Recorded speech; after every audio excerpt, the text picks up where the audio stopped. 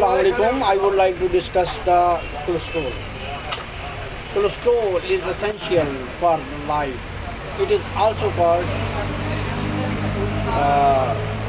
hypercholesterolemia when its level increases in the blood. But it is beneficial to the body in normal amount because it produces sex hormones, estrogen, progesterone and testosterone.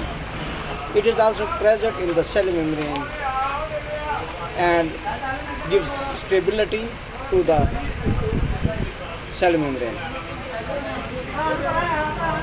In the skin, 70 hydrocholesterol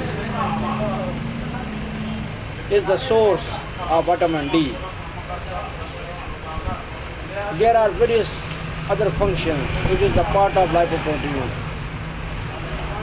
It may be present in the free form or maybe in the form of cholesterol esters in the body.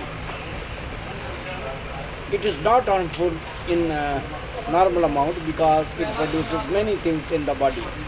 Thank you very much.